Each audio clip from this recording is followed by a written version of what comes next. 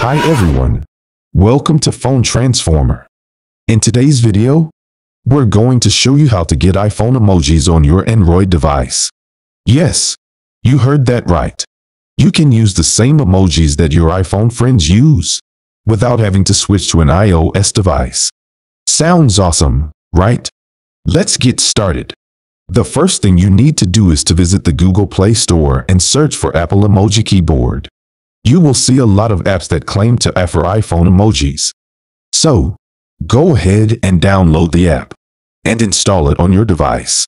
It will ask you for some permissions, such as access to your photos, media, and files. Don't worry, this is normal and safe. Just tap on Allow to continue.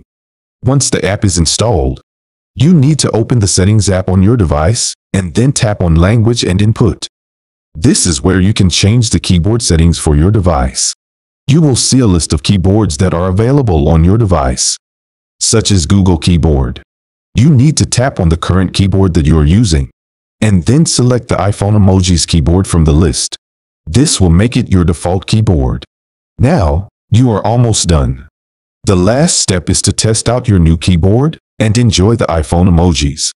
To do that, just open any app that allows you to type, such as WhatsApp, Instagram, or Facebook. Then, tap on the text field to bring up the keyboard. You will see a smiley face icon on the bottom left corner of the keyboard. Tap on it, and voila! You will see a whole new world of emojis that look exactly like the ones on the iPhone. You can scroll through the categories and find the emoji that you want to use. You can also use the search bar to find a specific emoji by typing its name or description. And that's it.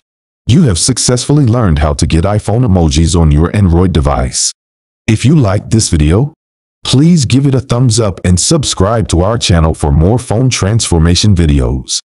Bye.